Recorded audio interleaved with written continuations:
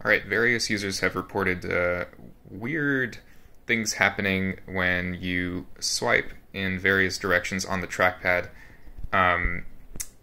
Some said that this only happens with Samsung. I tested with an S10, happens with it.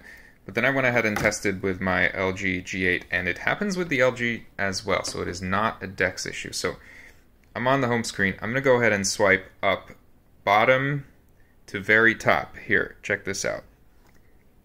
It tries to open the browser every time without fail. This doesn't happen when you're just doing this, but if you go from the very bottom, there it happened again. If you go from the very bottom to the top, you get that. Now, with Samsung, if you go from left to right, you get another thing to show up. Here, that does not happen, but if you go from right to left, you get the calculator for no reason. Right to left, calculator.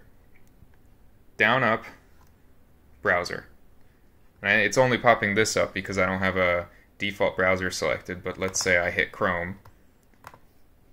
Well, it just opens the browser. There, it did it again. Randomly, I was just messing with the trackpad and it tried to open the browser again. Boom, up. Maybe you don't even need to go all the way to the top, just a little bit. Oh yeah.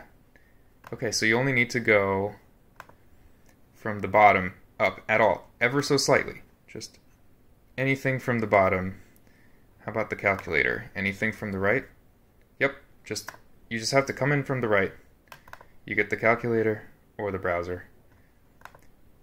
This triggers all the time while you're using the device. This is LG's desktop mode, not Samsung DeX. So it seems to be an issue with the NexDock, with random gestures triggering. Thanks for watching.